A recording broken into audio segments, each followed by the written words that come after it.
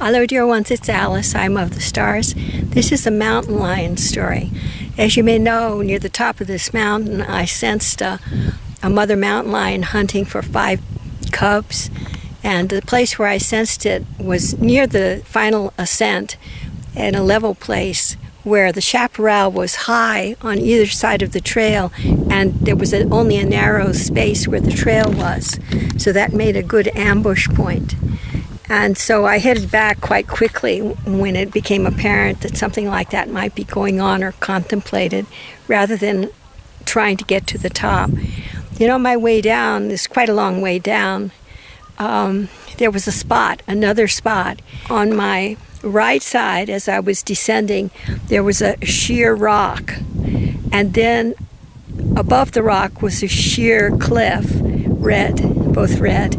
And the place where the rock went next to the trail went around the rock kind of sharply, like a semicircle.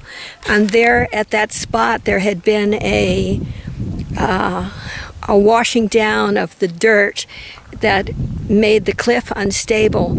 And so the people that were working on the trail had put a huge PVC sheet going down the edge of the mountain that had been washed out, and then in front of that, on the trail between the landslide and the red rock, and closer to the landslide, they had put sawhorses to bespake the danger that was there.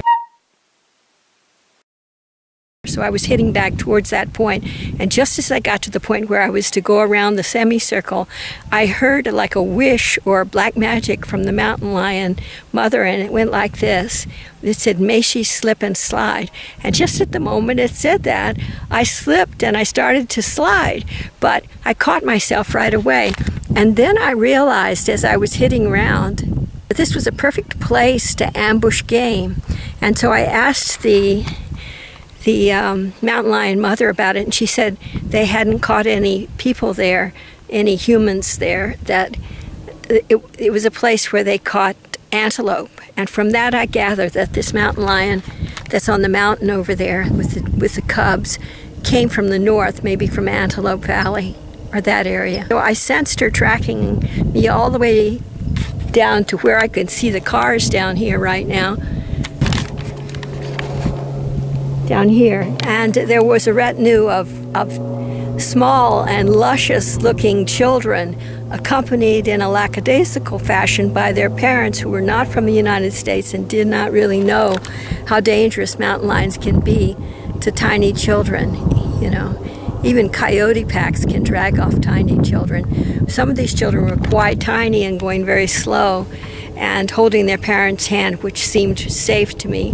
But others were about 3 feet tall and not in poor physical shape, but not at the age yet where a child displays great athletic prowess. And those children, I felt, if all alone, would have been an easy mark for the mountain lion mother. So I asked the people as they came down, just to make sure there were no straggler children of that age around. And as far as I can tell, it's a safe day for all concerned. I think so. Looks like there are plenty of cars down there still, so there are more people to come back down. This was a prophecy I had earlier in the year, when there was so much rain that there would be trouble with the mountain lions trying to feed their cubs at the time when the rain stopped and the abundance of easy prey stopped. I have a concern for the hikers, especially those not in the know, especially hikers hiking alone and children hiking alone. I think it's very dangerous this summer, so please be safe and be careful. God bless you all, keep you safe, and be with you through all your days.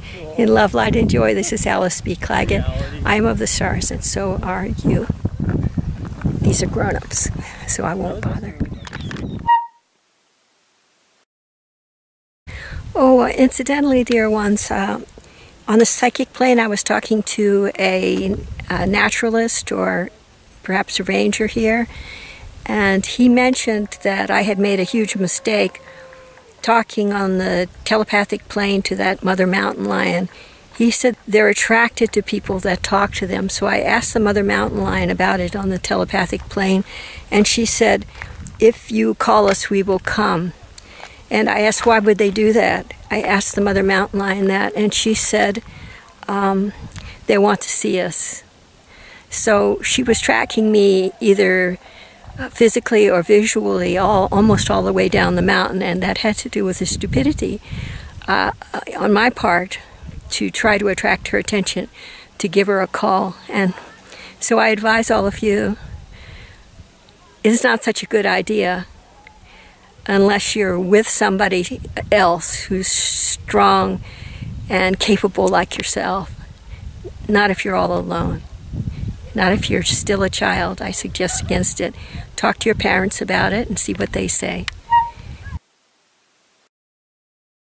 I might mention also I've found that predators, including coyotes, bobcats, and mountain lions, are not real talkative, and they definitely keep under their hat all the methods that they've developed, which are very important to them for catching prey. So they might notice, they visualize, they notice right offhand if you're heading towards one of the places that's perfect for them to ambush or to trap you or drag you into the underbrush. They notice it, but they don't say anything. You can see them visualizing it sometimes. Amongst coyotes, because they're smaller, a lot of times they do teamwork things, and they have these things well worked out. And I don't know whether they visualize or talk about it or not. Just I've never been in that situation, so I can't say. But that visualization is true of mountain lions. You know, they would never divulge to you, say, you know, that place where the landslide is the perfect place for me to catch you. Please lose your step. They never say a thing, you know. But you can catch it. You can catch how their breath stops. They're holding their breath and they're waiting. There's a tense silence, you know. You have to figure these things out, I think, if you want to hike these mountains this summer. Just a thought.